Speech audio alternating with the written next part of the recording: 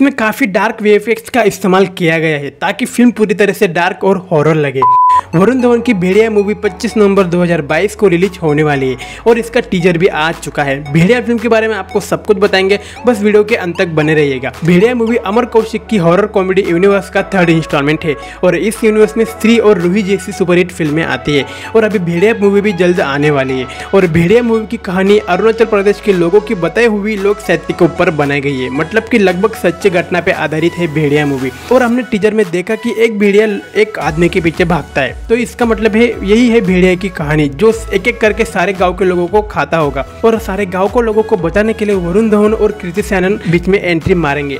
तो यही है भेड़िया मूवी की कहानी, या फिर ये भी हो सकता है कि वरुण धवन ही भेड़िया हो। और इसमें काफ़ी डार्क वीएफएक्स का इस्तेमाल किया गया है ताकि फिल्म पूरी तरह से डार्क और हॉरर लगे। वैसे 19 अक्टूबर 2022 को भेड़िया फिल्म का ट्रेलर भी आने वाला है। तो दोस्तों जल्द ही मिलेंगे अगली वीडियो में।